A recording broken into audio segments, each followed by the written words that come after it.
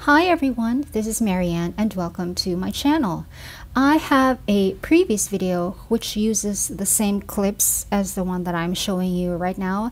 This here is part of that previous video. In that video, which I will link down below, I talked about how I no longer liked my planner, which was the day on 2.6 pages, A5 slim disc bound that I have been making for myself since July 2021. At least that size and my use of the disc bound started in July 2021, but I have actually been making my own planner pages since 2013. If you have been on my channel long enough, you will see the many iterations that my planner has gone through over the years. And so the latest iteration is this one. This is the A5 super duper wide when in landscape mode, or the A4 short if in portrait mode. And in that video, I made only enough pages for August 7 through 14, just enough for exactly a week because I wanted to just try it out, see if I can be happy with it. And that's where that video ended. After I made the video, I decided to place these 7 sheets into this old clipboard that I've had for a while, which I actually really like. It has an external pocket at the back for stashing slips of paper, and I used to use this clipboard for keeping loose leaf notes when I'm studying. And the plan for my planner was to keep the loose leaf sheets on here, and because this is very thin, this can go into my everyday tote, which already fits a 13-inch MacBook Pro, like I showed in a previous video, which I will link down below. So for sure it can also hold just a thin clipboard like this. And because it is loose leaf, I can shuffle the pages around. When a specific day is over, I can place it at the back like so, and I can fold out the weekly tip-in, which will be visible when I flip through the sheets for the day. That was the basic idea. That was the plan. And I was really looking forward to this because on the days leading to August 7, when I was still on the day on 2.6 pages, I found that I really wasn't even using that old planner. I wasn't even looking at that planner at all. I would just list tasks on the Notes app on my iPhone and proceeded from there. I didn't even track anything. So I was looking forward to this, but then later on I thought, why do I need to bring around a clipboard? Why don't I try digital planning again? I used to do digital planning in 2019, and I will link a video down below, and it was super convenient for me. So I thought there's no harm in trying it again. I already know how to create the files, and I already have the software and equipment and the apps that I needed. So that's what I did. This is just the same file that I used to print the pages that you saw earlier. This is it. This is it. I never created a new file. But for the digital version, I had to break them up into files that contain only a week each because I need to be able to archive the files week by week. However, my archive folders are segregated and labeled by month.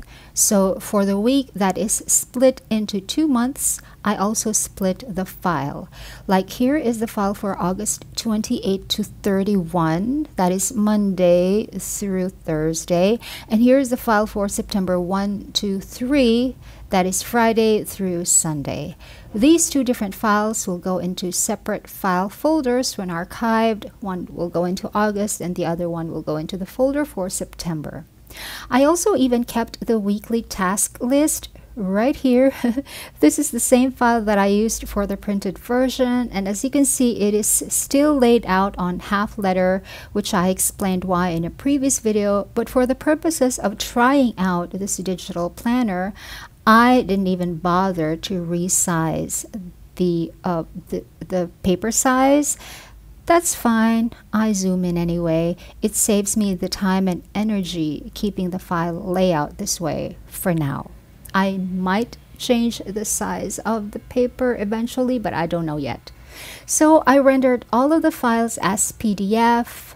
I initially laid them out on Pages, and then I exported them as PDF, and then uploaded them from my laptop to my Google Drive, and then I went to my phone and downloaded the file from Google Drive to GoodNotes on my phone. For the pen, I bought this Goojodoq stylus. This is actually very cheap.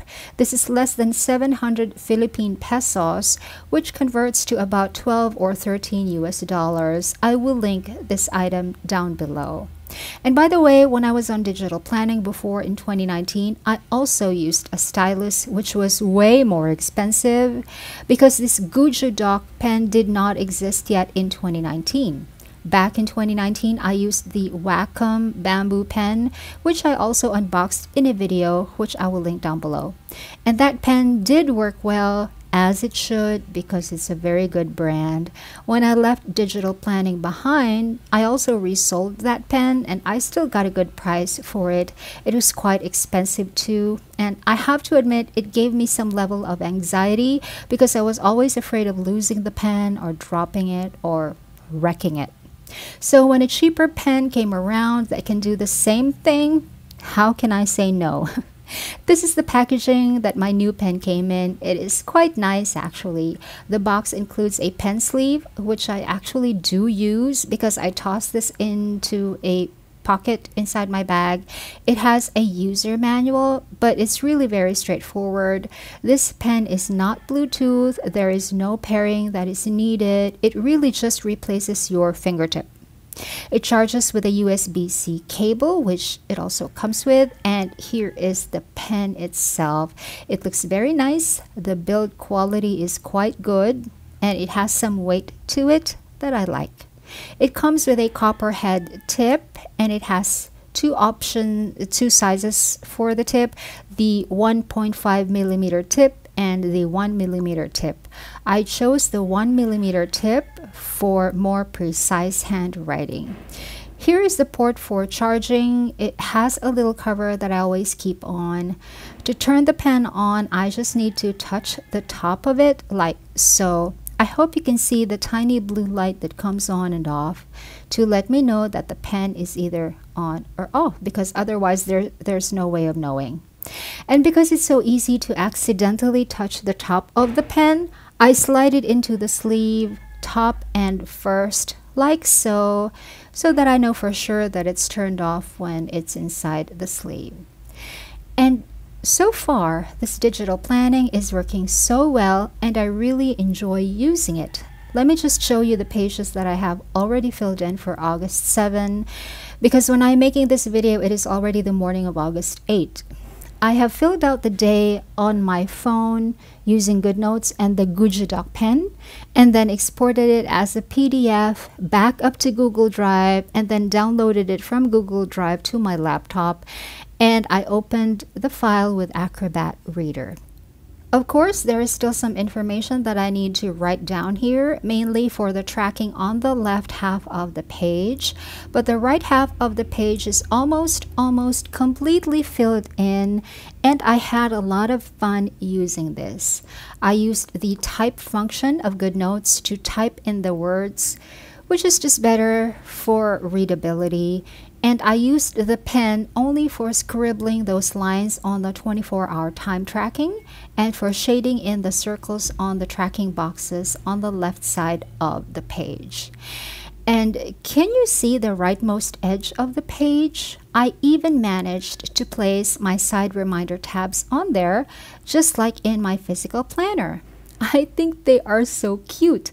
I was already ready to totally let go of the side reminder tabs for digital planning, but I realized that I actually needed them. I had gotten so used to them already, and that's why I need them, I suppose, for a super quick visual indicator that something out of the ordinary was going on for a particular day. I have a video explaining my side reminder tabs in detail, and I will link it down below. So for now, I can say that this is the planning method that I will be using for the foreseeable future. It works. I look at my planner now as I should, and I actually enjoy doing it this way, and I really like the pen. I no longer have to print and cut every single page, which saves me time and energy and cost as well. So I now like my planner again, which came just in time because I have so much to do, just so much to do, and some of it even involves travel. Lots of things to plan for, so it's crucial to have a planner and planning method that works and which you actually have fun using. I think our planner should not add to our anxiety. I think our planner should diminish our anxiety about everything else. That's my personal opinion. What do you think? Let me know in the comments. And that is my little video for you today. Thanks for watching. Bye.